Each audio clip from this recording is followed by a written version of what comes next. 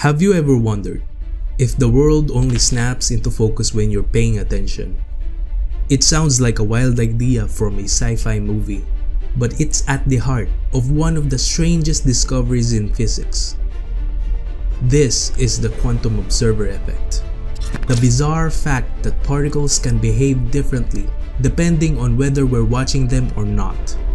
It's not magic, it's quantum mechanics in action. And it challenges everything we think we know about reality. So let's dive in and unpack this mind twister step by step.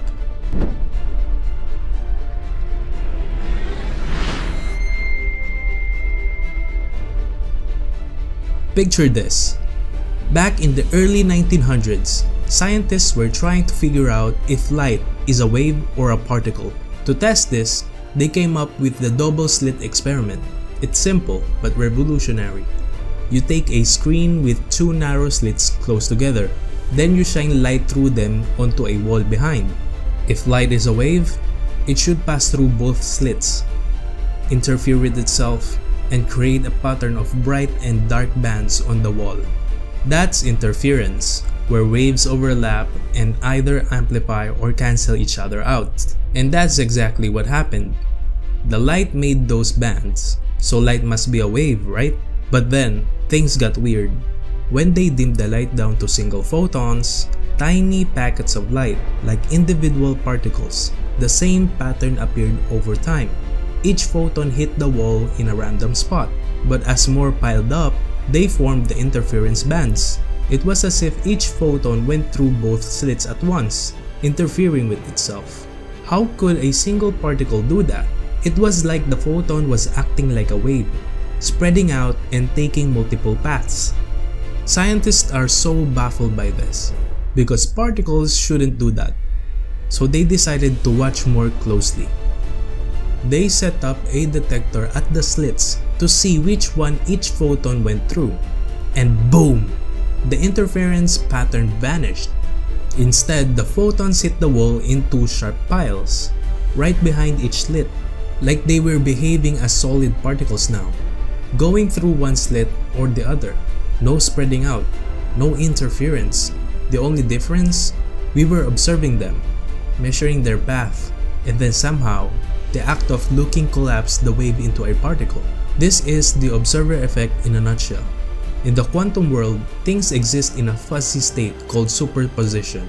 That's when a particle can be in multiple places or states at once, like the photon going through both slits. But when we measure it, when we observe, the superposition collapses. The particle picks one definite state. It's like the universe is playing a game of hide and seek, only deciding where to hide when you start looking. So why does this happen? It's not because our minds, our eyes, have some mystical powers. It's about measurement itself. To observe a quantum particle, you have to interact with it, shine light on it, or bounce another particle of it. That interaction forces the system to choose. Think of it like trying to check if a soap bubble is there by poking it with a finger. The poke pops the bubble, changing what you are trying to measure. In quantum terms, that measurement disturbs the delicate superposition. But here's where it gets even stranger. What counts as an observer? Does it have to be a human? No. Any device that records information does the trick. Even if no one looks at the data, the interference disappears. It's the act of gaining information that collapses the wave. Some experiments have delayed the choice, erasing the data after the measurement, and the same pattern comes back. It's as if reality retroactively changed based on what we know. Since you made it this far, tap like and subscribe, and tell me where you are watching from. This leads to bigger questions, like what quantum mechanics really means. There are different interpretations. The most famous is the Copenhagen interpretation, named after Niels Bohr's group in Denmark. It says that quantum world is probabilistic. Particles don't have definite properties until measured. The wave function describes possibilities, and observation collapses into certainty. So in other words, reality is fuzzy until we pin it down. but not everyone buys that. Enter the many worlds interpretation from Hugh Everett. It says that there's no collapse. Instead, every possibility happens in a branching universe. When you measure a photon, the universe splits. In one branch, it goes left. In another, right. You only see one outcome because you're in one branch. The interference is from waves in parallel worlds overlapping. It's wild, but it avoids the weirdness of collapse by saying everything happens somewhere. Other ideas exist too, like pilot wave theory, where particles ride on hidden waves that guide them, or objective collapse models, where superposition breaks down naturally over time. No one knows which is right. Experiments keep testing them, but quantum mechanics works differently for predictions, even if the why eludes us. Now, let's talk implications. If observation shapes reality, does that mean consciousness plays a role? Some think so, tying it to philosophy or even spiritually, like the universe needs observers to exist. But most physicists say no. It's about information and interaction, not minds. Still, it blurs the line between observers and observed. We are not separate from the quantum world.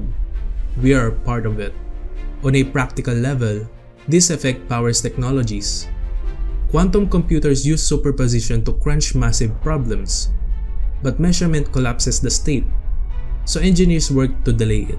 Quantum sensors detect time changes by exploiting the observer effect.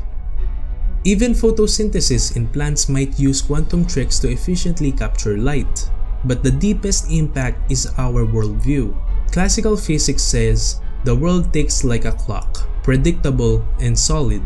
Quantum mechanics says no, it's probabilistic, interconnected, and observer-dependent.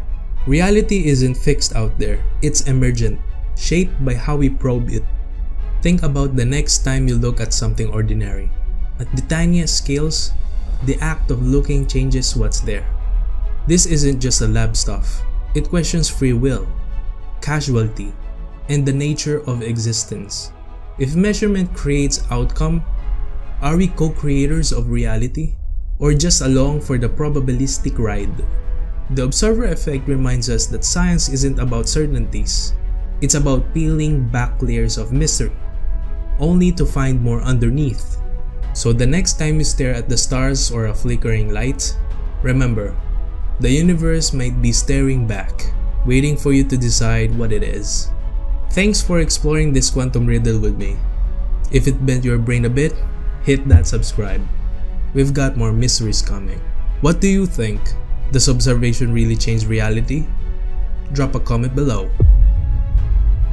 Thanks for watching till the end. Don't forget to like, subscribe, and tell me what you want to see next.